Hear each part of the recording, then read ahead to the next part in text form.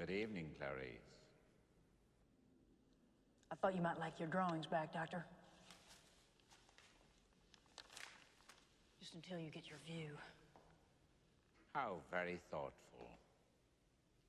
Or did Jack Crawford send you for one last wheedle before you're both booted off the case?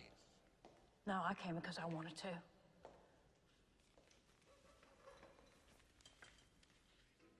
People will say we're in love.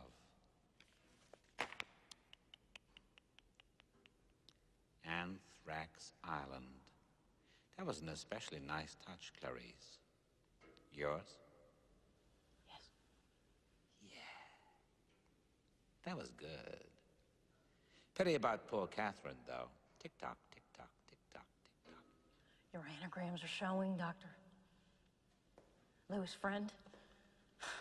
Iron sulfide, also known as fool's gold. Oh, Clarice, your problem is you need to get more fun out of life. You were telling me the truth back in Baltimore, sir. Please continue now. Well, I've read the case files, have you? Everything you need to find him is right there in those pages. And tell me how. First, principles, Clarice. Simplicity. Read Marcus Aurelius. Of each particular thing, ask, what is it in itself? What is its nature? What does he do, this man you seek? He kills women. No, that is incidental. What is the first and principal thing he does? What needs does he serve by killing? Anger. Social acceptance and sexual frustration, sir. No, he covets. That is his nature. And how do we begin to covet, Clarice? Do we seek out things to covet? Make an effort to answer now. No. We just... No, we begin by coveting what we see every day. Don't you feel eyes moving over your body, Clarice? And don't your eyes seek out the things you want? All right, yes. Now please tell me how. No. It is your turn to tell me, Clarice. You don't have any more vacations to sell. Why did you leave that ranch? Doctor, we don't have any more time for any of this now. But we don't reckon time the same way, do we, Clarice? This is all the time you'll ever have. Later. Now, please listen to me. We've only got 5... No. I will listen now. After your father's murder, you were orphaned. You were 10 years old. You went to live with cousins on a sheep and horse ranch in Montana. And one morning, I just ran away. Not just, Clarice. What set you off? You started at what time? Early, still dark. Then something woke you, didn't it? Was it a dream? What was it? I heard a strange noise. What was it? It was... screaming. Some kind of screaming, like a child's voice. What did you do?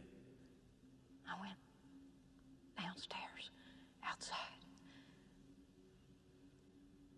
I crept up into the barn. I was so scared to look inside, but I had to. What did you see, Clarice? What did you see? Lambs. They were screaming. They were slaughtering the spring lambs? They were screaming. And you ran away? No. First I tried to free them. I opened the gate to their pen, but they wouldn't run. They just stood there, confused. They wouldn't run. But you could, and you did, didn't you? Yes. I took one lamb and I ran away as fast as I could. Where were you going, Clarice? I don't know. I didn't have any food, any water, and it was very cold. It was very cold.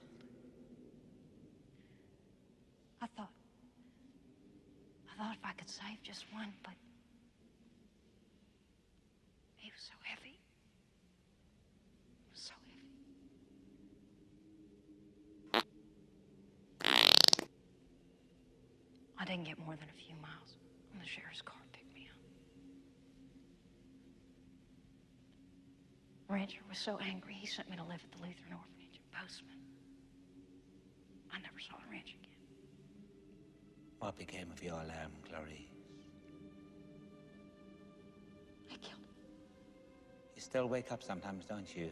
You wake up in the dark and hear the screaming of the lambs. Yes.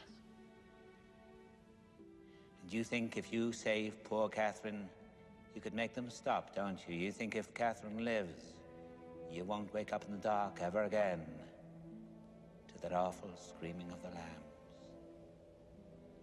I don't know. I don't know.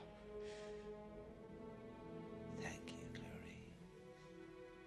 Thank you. Tell me his name, Doctor.